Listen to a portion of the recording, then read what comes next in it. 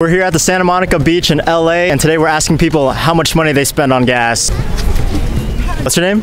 Kaylin. How much is gas around here? I filled up my tank for like 72 bucks. How much was it usually? I could do around like 45. And how many times a month do you get gas? Once a week, so maybe like 4 times. Have you seen one of these before? I haven't. You want to give it a whirl? Sure.